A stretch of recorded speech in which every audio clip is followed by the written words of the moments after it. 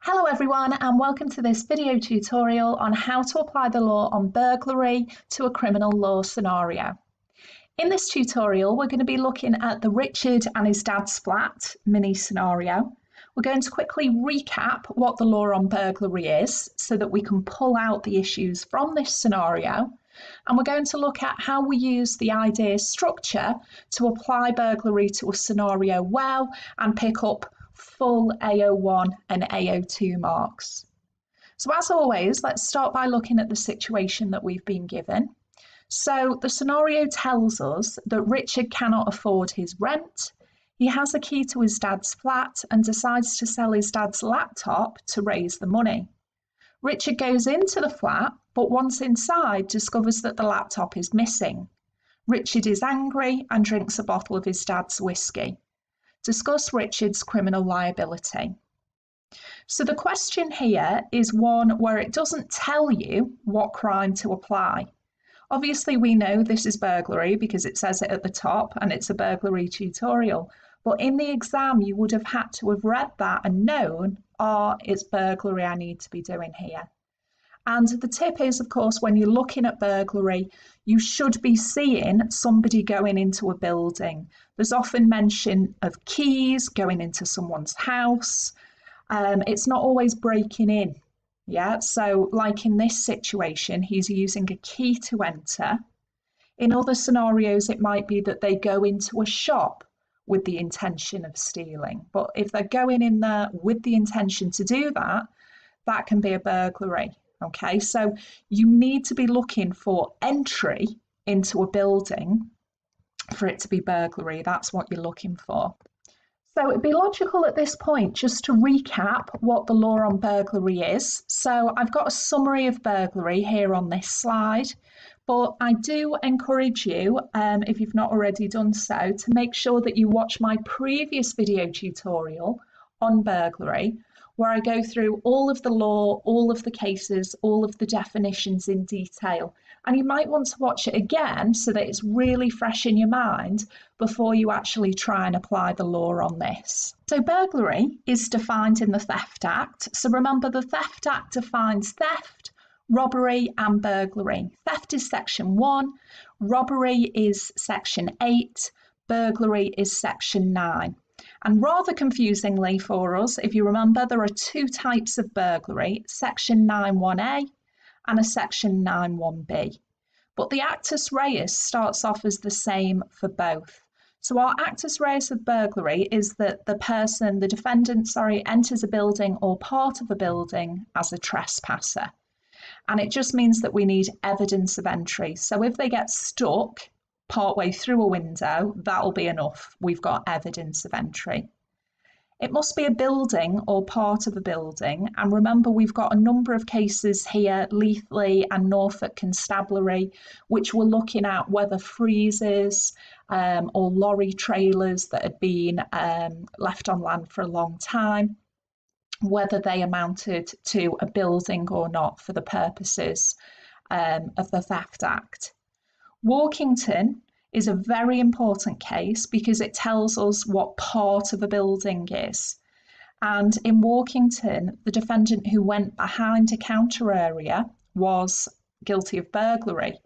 Even though they were allowed in the shop, they were trespassing in part of a building behind the counter when they went behind there. So just remember that certain areas might be out of bounds and become part of a building that you're not allowed to be in. Trespassing, pretty straightforward. Collins, the sock case that everyone loves and no one forgets, tells us if you're invited in, you're not a trespasser.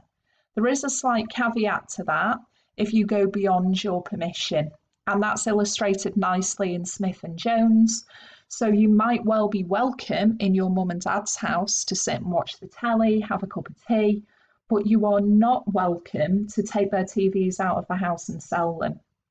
And at that point you become a trespasser because you've gone beyond your permission.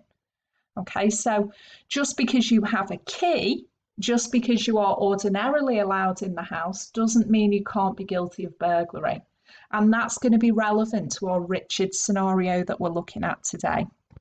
The mens rea then is that our defendant must know or be reckless as to whether they are trespassing, and if it's 9(1)(a), they intend to steal or inflict GBH or commit criminal damage at entry. So this is meaning they are going into a building or part of a building with intention to do one of these ulterior offences when they go in. Whereas a 9(1)(b) is more of an opportunistic crime because they intend to steal or intend to do GBH once they're in there. And notice that there's no criminal damage for a B. So criminal damage, weirdly, is only in a 9(1)(a). Okay, so it's really important that you can distinguish between the two. So make sure that you've looked at all the mini scenarios in your booklet and you've identified for each whether it's a 9(1)(a) or a 9(1)(b), and it gets easier with practice. So now we've had a quick refresher, let's go back to the Richard scenario and see if we can identify what the issues are here. So when you've got a scenario like this, it's a good idea to highlight any things that jump out as being important to you as you're reading them. So we know that Richard can't afford his rent. He has a key to his dad's flat. I'm going to highlight that because that's telling us a couple of things, okay? He's got a key, which you might be thinking, well, he's not a trespasser then. He's allowed to be in his dad's flat. But just remember Smith and Jones, that he can become a trespasser if he goes beyond permission. And he decides to sell his dad's laptop to raise the money. Now, this is important because what it's telling us is that Richard is intending to steal the laptop before he actually goes in. And he's wanting to do that so he can pay his rent. So he's got intention before he goes into the flat. So that is section 9(1)(a), because he's got intention to steal at entry. He goes into the flat, but once he's inside, he discovers that the laptop's missing. So I'm going to highlight that. It won't matter. But I think most people, and Richard included, might think, well, it can't be a burglary if I didn't actually get the laptop. But remember, for a 9(1)(a), just going in there with the intention is enough, even if you don't get the thing that you wanted to get. So that's a 9(1)(a), him going in there intending to take the laptop. But then we've got this secondary issue that once he's in there, he finds the laptop's not there, he gets angry, and he drinks a bottle of his dad's whiskey. And of course, that's his dad's whiskey, and he's taking that, so that's a theft. So he's got the intention to steal his dad's whiskey when he's in there. And he wasn't intending to get the whiskey before he went in. It was only when he was in there, got angry, saw it, a bit opportunistic. So that's a 9(1)(b), because he's got the intention to steal it when he's inside. So we've got a 9(1)(a) and a 9(1)(b) in this scenario. So let's have a look then at how we would write out an answer to this using IDEA. So on my next slide, I've got the IDEA structure that we're familiar with. We identify, we define, we explain, and we apply. So firstly, we're going to identify who our defendant is and what they're going to be liable for. So Richard might be liable for burglary under section 9(1)(a) when he goes in to take the laptop, and 9(1)(b) when he drinks the whiskey. So in our IDEA, we are just identifying which burglary it is at that point. And we're not saying anything more, we're just saying it might be a 9(1)(a). We then define burglary.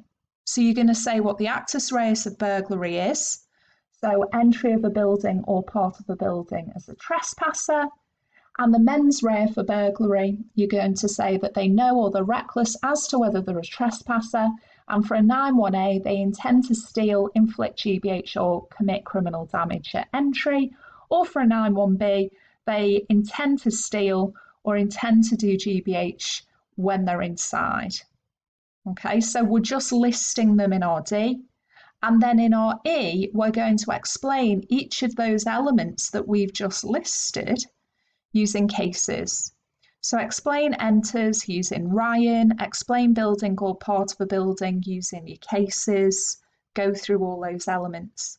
You can see I've got my actus reus in green and my mens rea in purple. We always deal with the actus reus, the physical element, before we look at the mental element.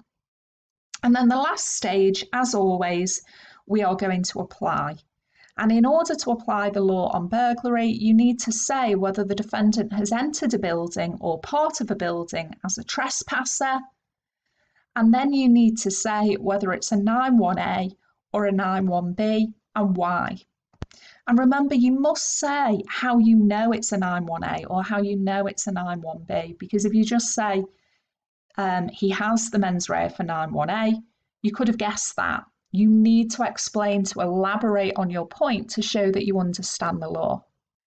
So on my next slide, I've done a bullet point answer to the Richard scenario. It's a little bit small, I'm afraid, because I was trying to fit it all on one slide. So you might want to pause the video here so that you can have a good read of it.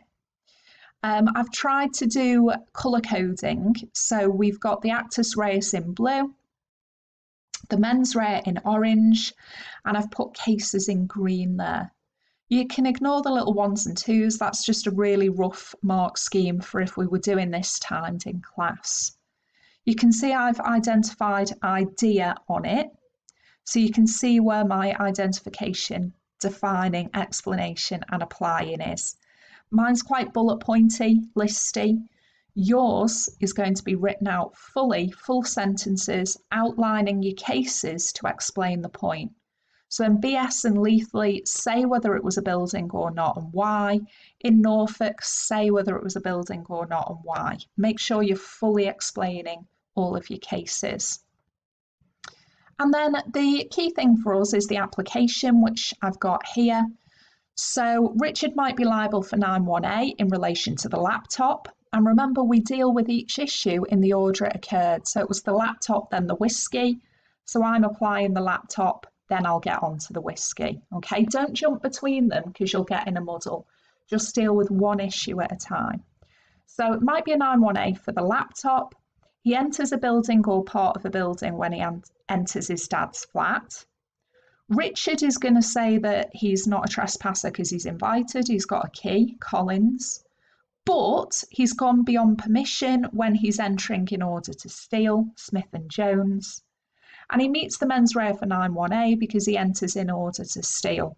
And the offence is complete on entry. It doesn't matter that he doesn't get the laptop. It's complete as soon as he goes in there with that intention. Secondly, Richard might be liable for 9(1)B in relation to the whiskey. He meets the actus reus when he enters as a trespasser in order to steal the laptop. When Richard drinks the whiskey, this is a 9(1)B. It doesn't matter that he didn't intend to steal the whiskey on entry for a 1B. He got the intention to steal when he was in there as a trespasser. So you can see here, deal with all of the elements to do with the laptop, then deal with all of the elements in relation to the whiskey, and you should get a really nice answer then.